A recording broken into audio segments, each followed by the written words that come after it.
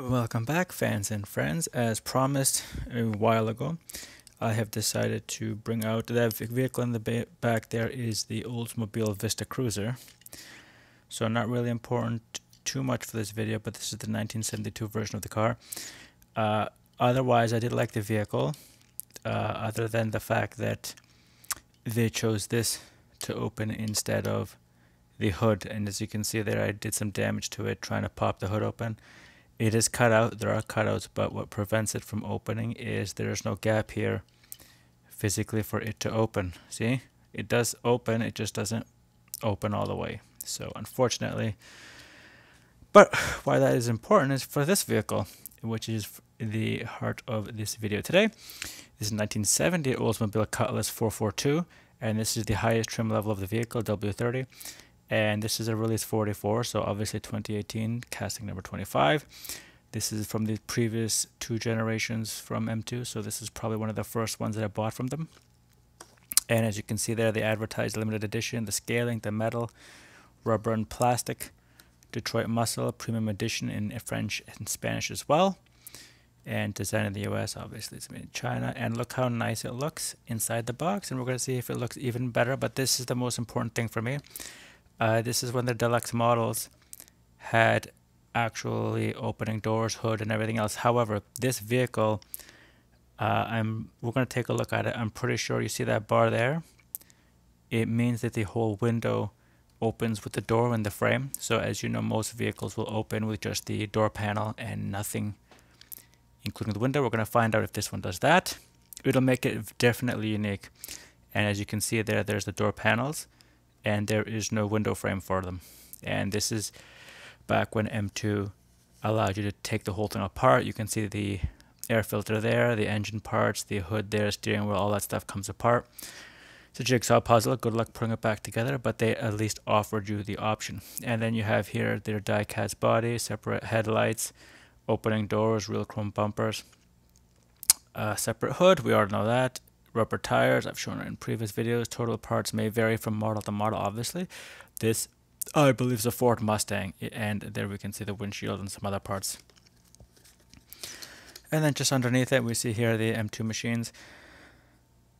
It's very interesting that they do the Carroll Shelby, GM, Ford, Dodge, Chrysler, Jeep, ET wheels, Edelbrock, and Centerline, Mr. Gasket Co., and Goodyear, as we know the tires.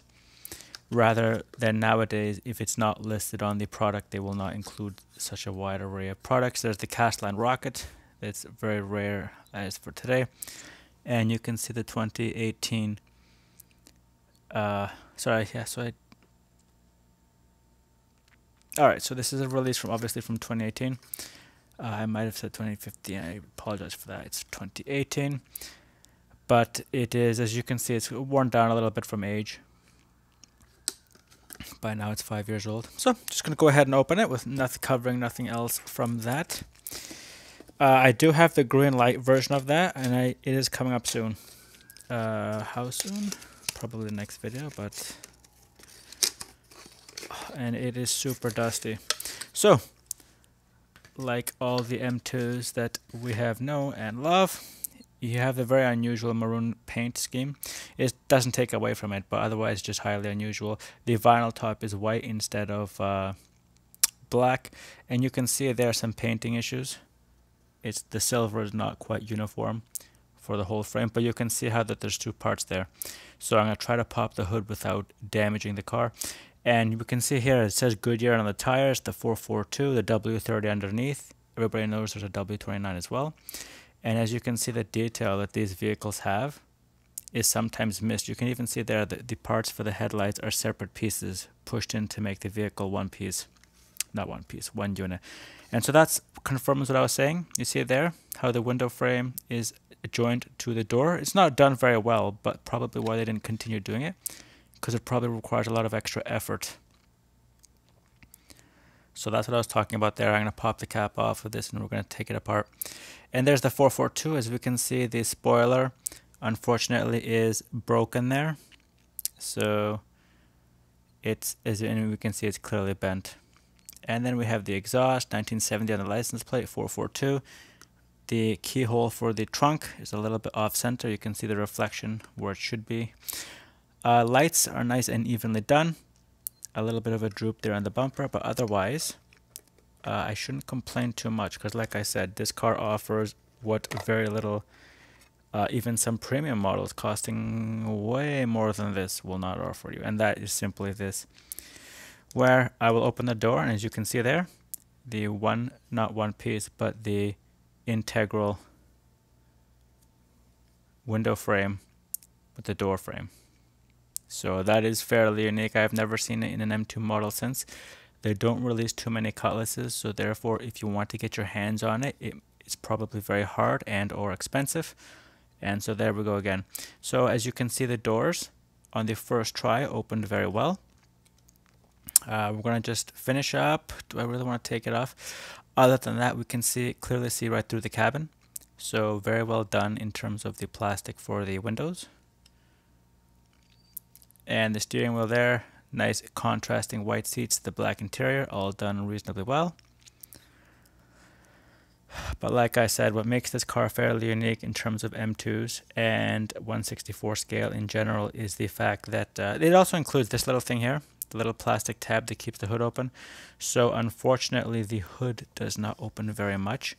I don't know if that's an issue of quality, but as you can see there, it does not want to go any higher than that. So seeing into the engine bay with a piece of plastic there is rather difficult. What I can do is try and remove the car from the base and remove the bottom. Okay, so I have removed the bottom, as we can see there. Oldsmobile Cutlass is underneath the tires with the groove. They roll really well. I guess I'll just do the roll test right now. And it goes, so that's excellent. Like, it's one of those things where they used to do it and sometimes their cars don't do it right now.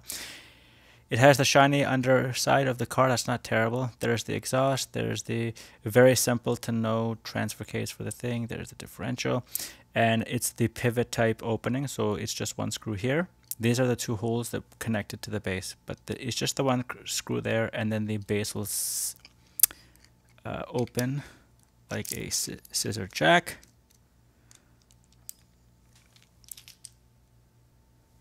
And so hopefully what I've done there is pull it out far enough. That is the screw that goes in the front. And so what happens after this is you simply attempt to pull that, and you see what happened there. It popped right out.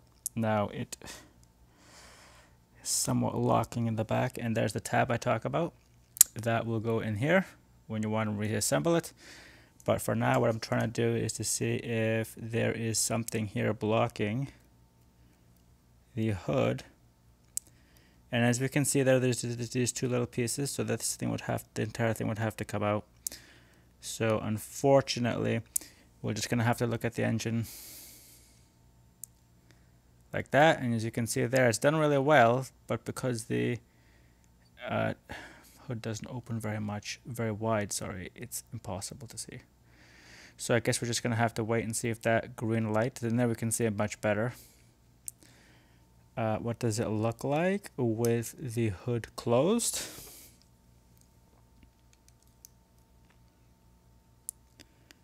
By the way, if I take this out, it will not be fun to put back in. I'm just letting you know. There, that's what it looks like. As you can see, there's somewhat of a gap there. So the green light did it better, even though the hood doesn't open. And you can see there's a bit of that issue. So there we have it. I have completely dismantled, mostly, not completely, but partially dismantled this 442. And the engine is actually, look at that. Like, look how, if I can just... Alright, so with great difficulty, for some unknown reason, M2, and this is not their normal policy, they put the connecting part of the hood to this dash. So unfortunately, it's going to take me about half an hour to go through it and put it all together. However, the bonus is that I will show you the engine just before I end the video. I'm not going to spend the 10 minutes that I took it apart. That is fairly unique, this engine setup. In fact, this is the only vehicle I have ever, and not because it's a 455, or sorry, a 442.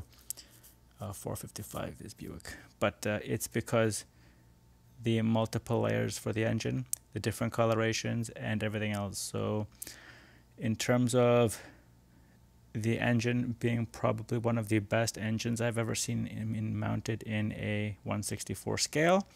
This takes the cake.